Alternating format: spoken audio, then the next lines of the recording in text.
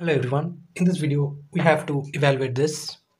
So we have 243 to the power n by 5 times 3 to the power 2n plus 1 divided by 9 to the power n times 3 to the power n minus 1.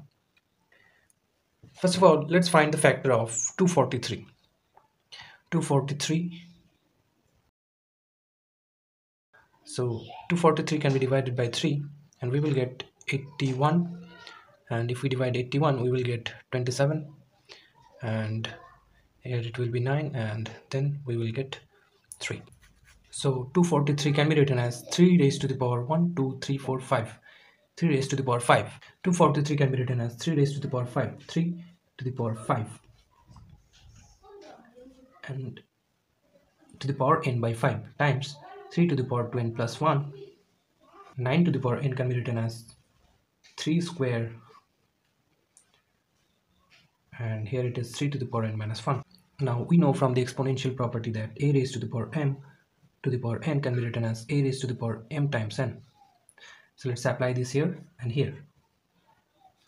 So 3 to the power 5 times n by 5 times 3 raised to the power 2n plus 1 divided by 3 to the power 2n times 3 to the power n minus 1. Now 5 gets cancelled and we are left with 3 to the power n times 3 to the power 2n plus 1 divided by 3 to the power 2n times 3 to the power n minus 1. Again, we will have to apply our exponential property, which is a to the power m times a to the power n can be written as a raised to the power m plus n. We will apply this here.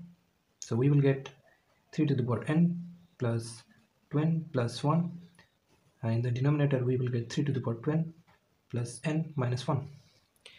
And in the next step we will get n plus 2n is 3n plus 1 divided by 3 to the power 3n minus 1.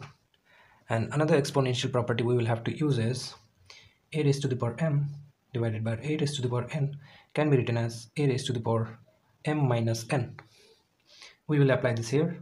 So we will get 3 raised to the power 3n plus 1 minus of 3n minus 1. In the next step we will get 3 to the power 3n plus 1 minus 3n minus and minus plus 1. So 3n and 3n gets cancelled, so 1 plus 1 is 2, that is 3 square. So 3 square is 9. Therefore our answer is 9. Thanks for watching.